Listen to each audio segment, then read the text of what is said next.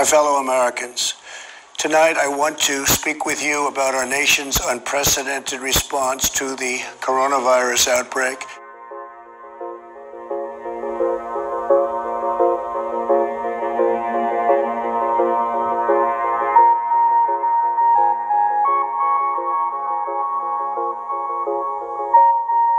To keep new cases from entering our shores, we will be suspending all travel from Europe to the United States for the next 30 days. Rawchaa Yahawah, Rawchaa Yahawashi, Rawchaa Yahawah, Rawchaa Yahawashi, Rawchaa Yahawah, Rawchaa Yahawashi. All praises to the Father Yahawah, in the name of the Son Yahawashi, BaHaSham, Qadash. I want to give double honors to my apostles and elders of GreatMillStone. Salutations to all the Lord's hopeful elect scattered abroad, teaching his word in sincerity and truth. Shalom. All right, I'm the brother Taza War from the GMS New Jersey camp.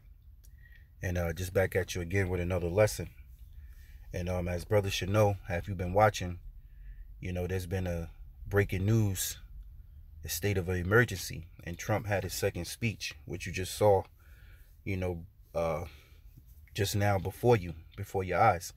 And, you know, main thing that he did, well, it's 5 takeaways he did, but I want to harp upon the major one, which is number 1, travel ban. All right, those leaving from Europe to come to America. And it says by Europe, he means the 26 countries. All right, so this is some serious times. All right, and it's not to be taken lightly. And you know, from my daily walks through the day and the things that I've saw with my bodily eyes and heard with my bodily ears, you know, you can clearly see that if this coronavirus continues, this is the beginning of Jacob's trouble. Because not only, you know, he's travel banned, you know, and he said for 30 days. So let's see what's going to happen within these 30 days. Now, I watched a couple of credible news, alternative news sites that speak upon the truth when it comes to dealing with America, dealing with these elites and things of that nature, you know, putting that true news out there. And a lot of talks is how, you know, this could lead into martial law. It could lead in them quarantining the people here in America. All right. There's a lot of talks of on all sides, man. You know, when you out and about, you got Jake saying that this virus is not real. That Jake is immune to it. Only Esau and Moab can get it. Only the white people and Chinese people. You know, so there's a lot of talks, but guess what? Your eyes is focused on the wrong thing, whether it's real or fake. All right. First off, if you are into the scriptures, you should know that this is Bible prophecy. All right. And secondly, the scriptures say we're not ignorant of Satan's devices. So we're not fooled by what's going on because we follow Yahawah, BaHaSham, Yahawashi. What you need to be paying attention to is what's next. What is Esau, Edom, these elites, these international bankers, the Rawchaas, what are they going to do in these 30 days of this state of emergency due to the coronavirus? You know, what steps are they going to take next? All right. Is this virus going to, you know, get worse? You know, there's schools. Well, what the brother told me, he said his son's school closed because I guess a teacher got it. You know, my kid's school wrote a letter. You know, this is fear, man. All right, looming across the world through this pestilence.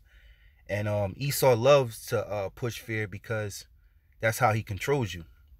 All right, but really, these Edomites are about to meet the king of terrors because they're the real terrorists. But the king of terror is Yahawah, BaHaSham, Yahawashi, as it's written in Job. All right. Now, I want to read a few scriptures. Read a few scriptures real quick because of the times we're living in. And this is a serious time, man. You got, like I said, I say it again, you got Israelites, all right, out here getting ready to party, you know, to go to a concert Passover. All right. You got Israelites out here making rap videos with men that was once part of the industry, you know, as if these things are cool. Like, you know, we should be chasing money or fame. The only thing we should be doing is first off praying, seeking mercy from the Lord, man. Blotting out, hoping the Lord blot out your sins, man. Teaching His truth, pushing His truth harder than ever, man. Because the Lord said He come like a thief in the night. All right, the doors could be closed tomorrow. All right, this coronavirus can actually bring forth martial law, and also for them to bring forth what? The mark of the beast, man. Okay, to force the RFID microchip, because the RFID microchip is the mark of the beast. Whether you believe that or not, we gonna see. This is not a time of mirth. You see celebrities coming out saying they had it. One celebrity that comes in mind is one of the ball players from Utah Jazz. You know, he's nice, he's good, you know, and it says he has it, you know. So whatever, but it doesn't matter, you know. What matters is what's gonna happen next. All right. So for those who have to hope for elect, you know, may the Most High be with you. Yahawah, BaHaSham, Yahawashi, Barakathum. Anyway, this is 2nd Esdras 16 and 61. He made man and put his heart in the midst of his body, and gave him breath, life, and understanding. Yea, the spirit of the Almighty Yahawah, which made all things and searcheth out all hidden things in the secrets of the earth. Surely He knoweth your inventions and what ye think in your hearts, even them that sin and would hide their sin. So at the end of the day, this is the Lord's movie, man. So how it plays out according to His will. Even if these elites, you know, staging certain things, they're staging the coronavirus, and they're using an algorithm computer to determine what people are saying, to play on, to play on the minds of the people, because they're using an algorithm computer and using YouTube and the internet to actually figure out what it is that everybody is talking about, or what it is that they can use to go forward, you know. But guess what? This is the Lord's movie, man. Okay? This is not Esau's movie. He's just playing his part. It says, surely He knoweth your inventions and what ye think in your hearts, even them that sin and would hide their sin. Therefore have the Lord exactly searched out all your works, and He will put you all to shame.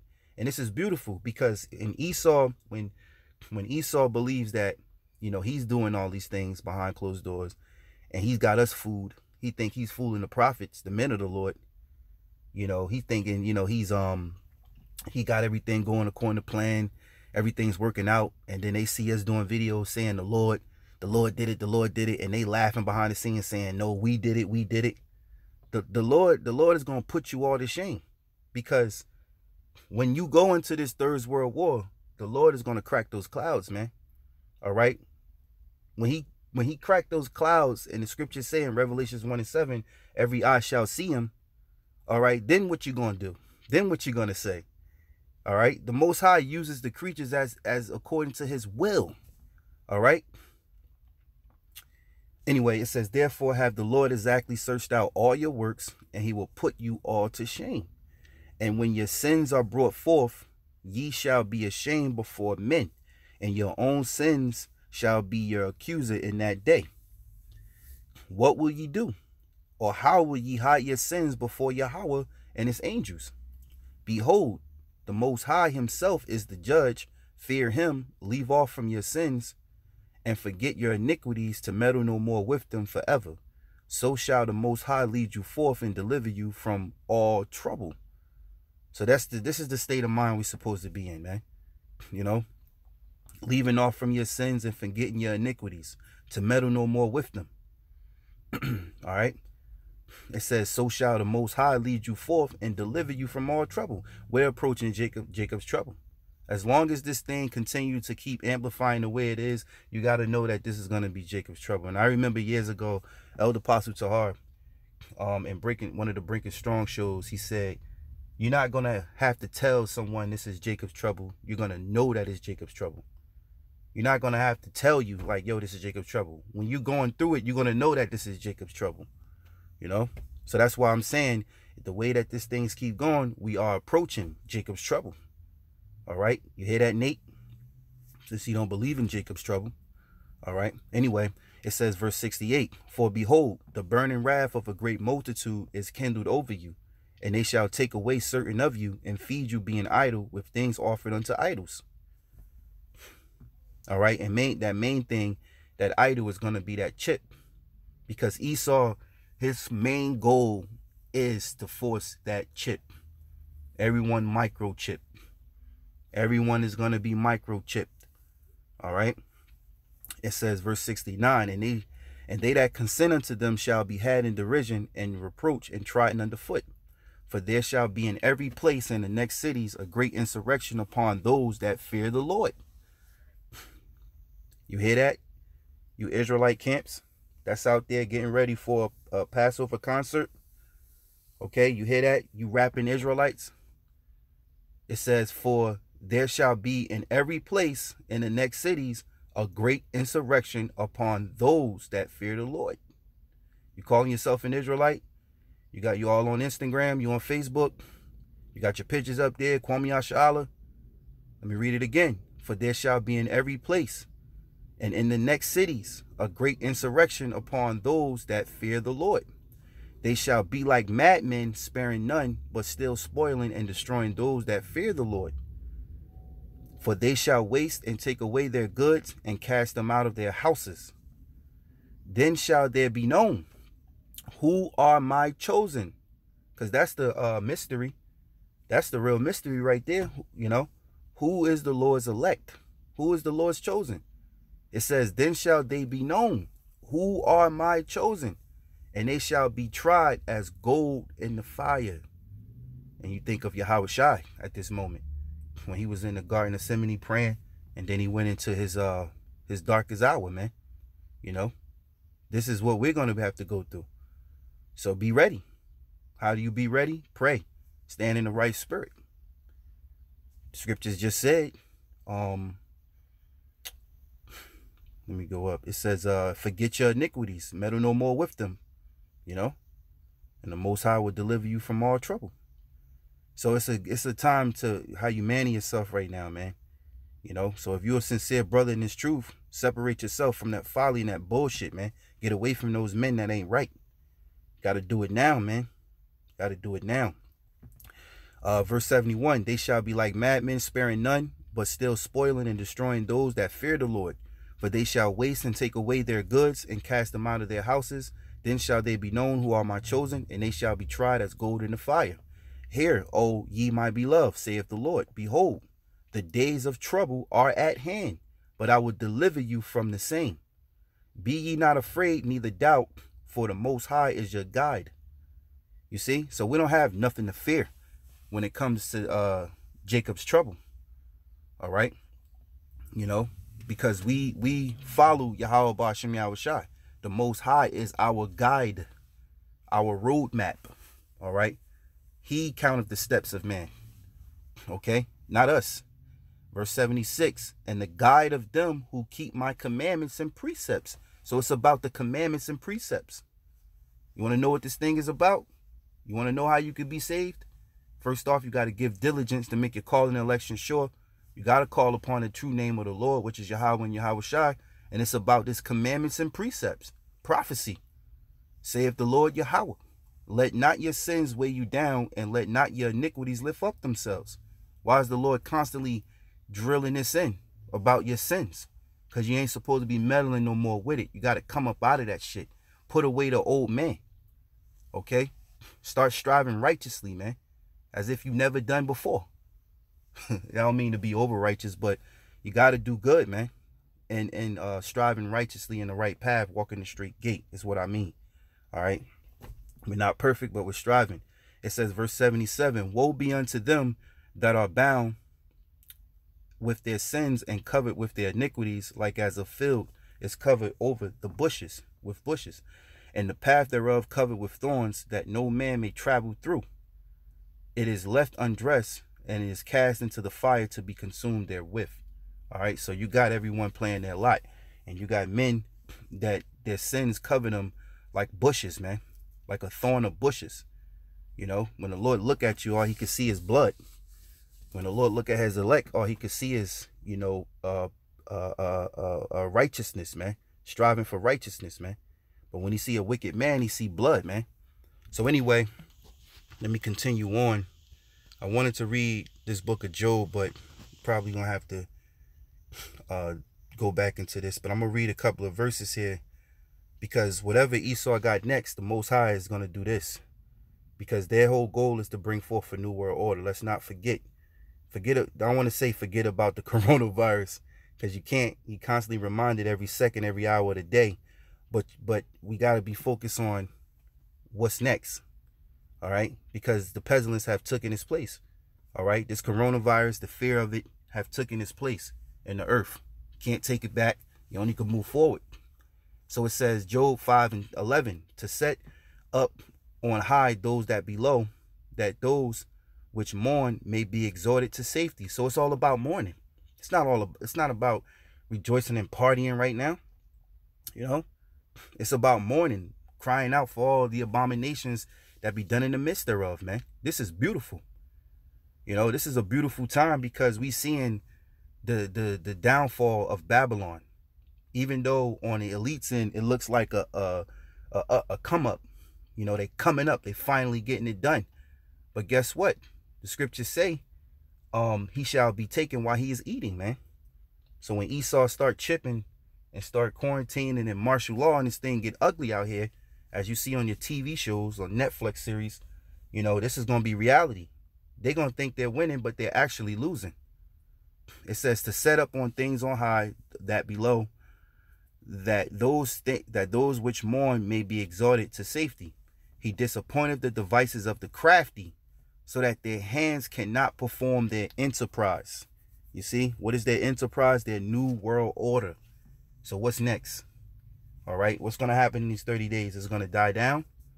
Or is we going to see more people get sick, more schools shut down, more jobs telling you to stay home and work? You're going to start seeing troops in the, are we going to start seeing troops in your cities quarantining? You know, what's next?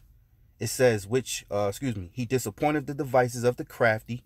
And that's one of the traits of Esau. When you read about Esau, he is skillful, all right, and he's crafty. That's Esau. So that their hands cannot perform their enterprise. He taketh the wise in their own craftiness, and the counsel of the forward is carried headlong. They meet with darkness in the daytime, and grope in the noonday as in the night. But he saveth the poor from the sword, from their mouth, and from the hand of the mighty. So the poor have hope, and iniquity stoppeth her mouth. So we got hope, man. All right. Wasn't we called the Bumalites? You know, the poor, the filth, the offscurl, you know, the streets. Everybody look down upon us. You don't think that we know what we're talking about. You know, you overlook us. As I said in the lesson yesterday or the day before, that folly is applauded and wisdom is overlooked. All right. Anyway, it says, so the poor have hope, and iniquity stoppeth her mouth. Behold, happy is the man whom the Most High correcteth. Therefore despise not thou the chastening of the Almighty. So when we getting rebuked for the name of the Lord, we're suffering for Yahawah, BaHaSham, Yahawashi. That's beautiful. It says, for he maketh sore and bindeth up. He woundeth, and his hands make hold. He shall deliver thee in 6 troubles. Yea, in 7 there shall no evil touch thee. And we're in that 6th trouble down, man. Okay. We're going to be in that seventh trump. Okay. Which is really when we change into when we be changed into our new bodies, man. When the Lord deliver us. So no evil is going to touch us. In famine, he shall redeem thee from death, and in war from the power of the sword. So what we're approaching is a famine of the word, a famine of food and water. You know, like I said in my last lesson, you know, the brother Shalimar in camp, he called me late last night, how ridiculous these people was in Walmart getting water, you know, long lines and tissues and all that because of the fear of the coronavirus, Lysol bottles. And, you know, my pops called me this morning with the same thing, you know, Same energy, man. Same spirit. You know? Then when I get up, I go on my daily stroll to do what I gotta do. I see people with fucking masks on, walking the street. They got fucking white, what's that? Lysol wipes in their hands and all that. You know? But guess what? We got Yahawah, BaHaSham, Yahawashi, man. So let me continue. It says, he shall deliver thee in 6 troubles, yea, in 7 there shall no evil touch thee. In famine he shall redeem thee from death, and in war from the power of the sword. Thou shalt be hid from the scourge of the tongue, neither shalt thou be afraid of destruction when it come. At destruction and famine thou shalt laugh, neither shalt thou be afraid of the beasts of the earth.